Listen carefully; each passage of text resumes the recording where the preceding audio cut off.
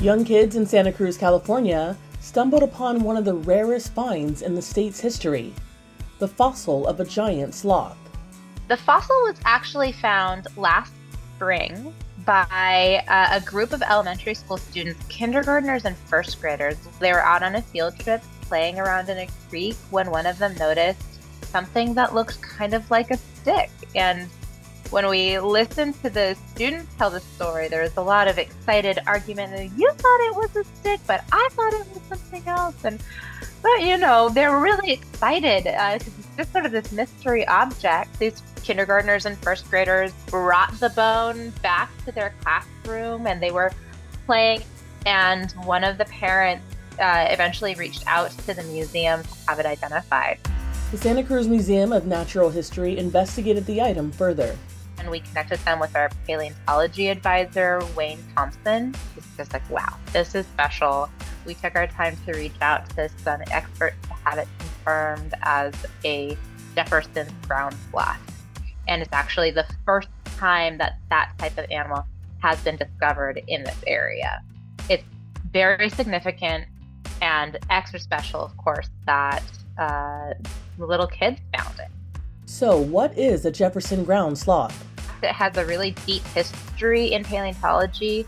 One of the very first scientific papers was published by Thomas Jefferson about this sloth. And that's why it's named the Jefferson's ground sloth, because Thomas Jefferson wrote a paper about these fossils. He even had fossils like ours along with him when he went to accept his vice presidency.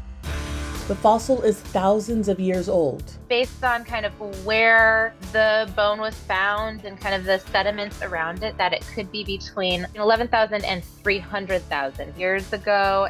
But that was when the Santa Cruz area had many of these Ice Age animals. Humans and giant ground sloths that's as tall as a grown human were around at the same time. They went away at the end of the Ice Age when there's this huge climate change. Many think of these cuties when they hear sloths. Jefferson sloths are very different. Tree sloths that are around today and the ground sloths that are now extinct branched off in their family tree a very, very long time ago, and they kind of went in different directions. So these ground sloths are not only humongous, they were lumbering around on the ground more like bears, but they were eating plants versus the slowpokes that are hanging from trees that we know about today. The fossil will now be on display through the end of May. So this is our 35th year of doing our Art of Nature show, and we thought that it was a good match for this art show because when you're talking about extinct animals, there are no pictures of them. The only way that you can look at what does a ground sloth look like is if an artist has made a picture of it.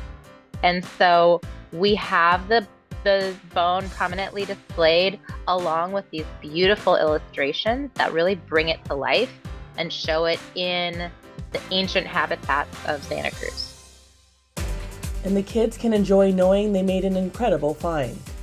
They were the very first people to see it, and they were so excited.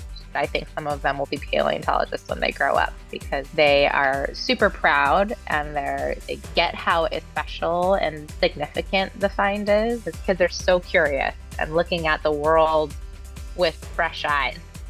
So I'm sure adults had walked by that same bone before and just that's a stick, right? But these young people's eyes were just looking for something magical, and they found it. For Inside Edition Digital, I'm Andrea Swindle.